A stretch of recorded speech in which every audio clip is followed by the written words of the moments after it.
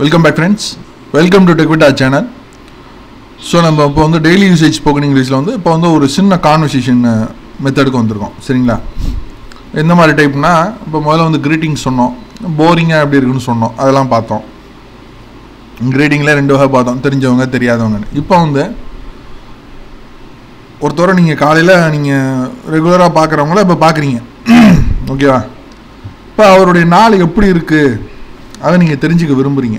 So அந்த கேள்விகள் conversation எப்படி துவங்கும், எப்படி லேசான இதில் முடியும், இது ஃபுல்லாக டீட்டெயிலாக போகிறதில்ல. இப்போ என்ன செஞ்சிட்டு ஹவ் இஸ் யுவர் டே, எக்ஸாம்பிளாக அப்படி இந்த கொஸ்டின் இப்படி தான் வரும், எப்படி போகுதுனால அப்படின்னு சொல்லி. நம்ம ஊரில் கேட்குறதில்ல, வெளியே ஊரில் இந்த மாதிரியான இது இருக்கும்.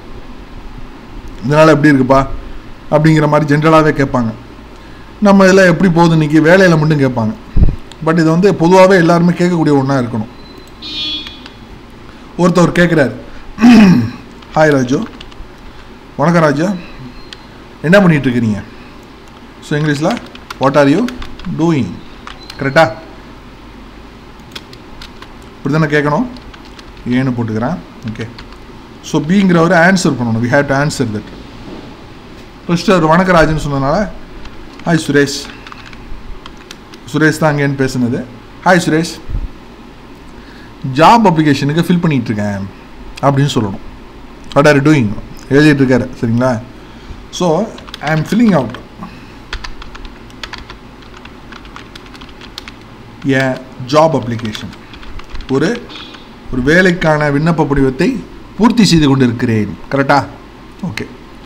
உடனே அவருக்கு ஒரு டக்குன்னு ஒரு டவுட்டு, என்னடா அது, ஃபோர்த் இயர் தானே படிச்சுட்ருக்கான், முடிச்சிட்டேனே காலேஜு,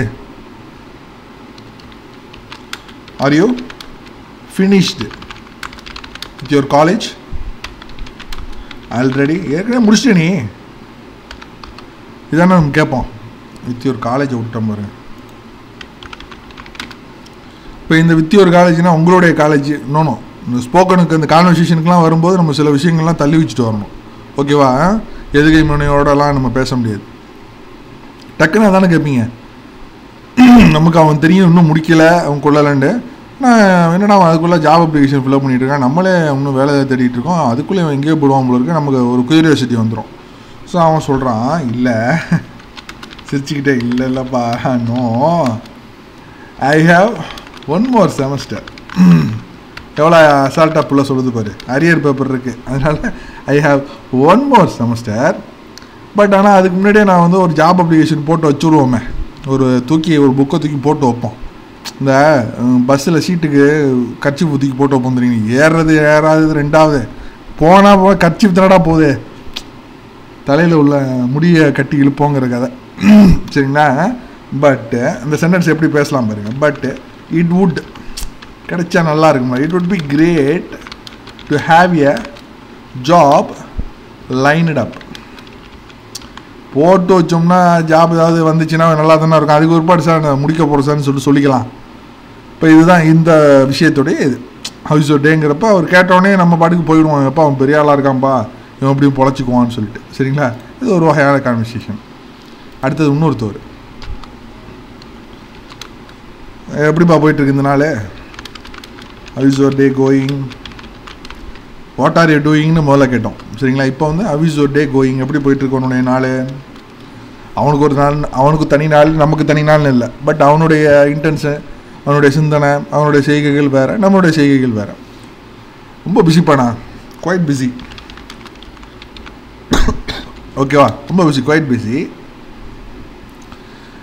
நம்ம நாளைக்கு வந்து அவன் வந்து இதில் ஒர்க் பண்ணுறாரு, மார்க்கெட்டிங்கில் ஒர்க் பண்ணுறாரு, ஓகேவா? மார்க்கெட்டிங்கில் வேலை பார்க்குறாரு. ஸோ வந்து ஒரு ப்ரெசன்டேஷன் பண்ணணும் ஸ்ட்ராட்டஜிக்கு, அதுக்கு வந்து ப்ரிப்பேர் பண்ணிகிட்ருக்காரு. ஸோ சென்டென்ஸை பாருங்கள், ஐ ஆம் ப்ரிப்பேரிங் ஃபார் மை ப்ரெசன்டேஷன். என்னுடைய ப்ரெசன்டேஷனுக்காக நான் ஆயத்தமாகி கொண்டு இருக்கிறேன். எதில்? On our marketing strategy. ரொம்ப முக்கியமான ஒரு விஷயம் இந்த மார்க்கெட்டிங்கை பற்றி. இந்த வேலைக்காரன் படத்தில் நம்ம ஃபஹது ஃபசில் வந்து ஒரு சீனை நடிச்சிருப்பார், ரொம்ப அற்புதமாக இருக்கும். Actually that is true. நீங்கள் யாராவது ஸ்டோர் வச்சுருக்கவங்கள்ட்ட கேட்டிங்கன்னா அவங்க சொல்லுவாங்க, ஓகேவா?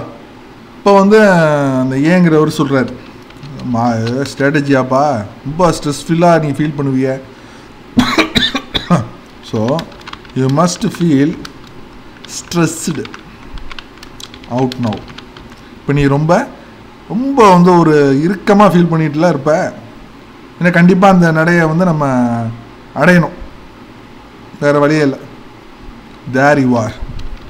கரெக்டாக சொன்ன மாப்பிள்ள, தேர் யூ ஆர். ஓகேவா? அதோட அந்த சென்டென்ஸ் முடிஞ்சிடும். There you are. நம்ம நீ கரெக்டாக அந்த இடத்த நீ பாயிண்ட்டை பிடிக்கிற, ரொம்ப ஒரு இதாக தான் போயிட்டுருக்கு, என்ன செய்யறதுன்னு தெரியல, வேலை கஷ்டம். மார்க்கெட்டிங் ஸ்ட்ராட்டஜிங்கிறது அது நம்ம மனசில் உள்ளதை செயல்பாட்டு கொண்டு வரதுங்கிறது அது ஒரு பெரிய விஷயம். ஓகேவா? சரி, ஒரு மூணாவது ஒரு வகையான என்னங்க இது, ஒரு இதை பார்ப்போம். ஒரு கான்வர்சேஷன். என்ன செஞ்சிட்ருக்கப்ப? What are you doing now? What are you doing now? பிஏக்கு answer பண்ணுறாரு, ஐ எம் பிளேயிங் ஃபுட்பால். நான் விளாண்டுட்ருக்கேன், football விளாண்டுட்ருக்கேன். I am playing football. ஓகேவா? யாரோடன்னு நம்ம சொல்கிறோம் அதோட, வித் மை ஃப்ரெண்ட்ஸ். இப்போ அவர் ஏன் கேட்குறாரு,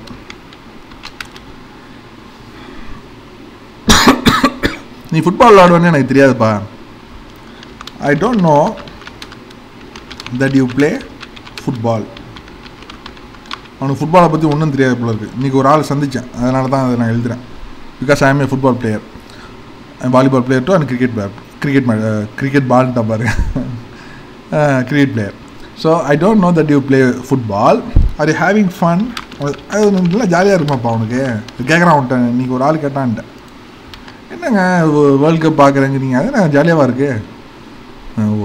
கேம் அங்கே ஓடுறானோ நல்லா விளாட்றவனுக்கு தாங்க தெரியும், போங்கங்க அப்படின்னு சொல்லி அனுப்பிச்சி விட்டான்.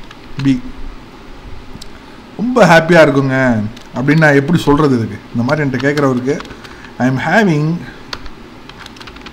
Great time. இந்த பார்க்குற ஃபீலிங் இருக்குது பார்த்தீங்களா, ஃபுட்பால் விளாட்றதும் சரி, இந்த வேர்ல்டு கப் பார்க்குறதும் சரி, ரொம்ப having great time. How about you? வெறுப்பேற்றணுங்கிறதுக்கே நம்ம திருப்பி கேட்குறது, ஹவ் அபவுட் யூ?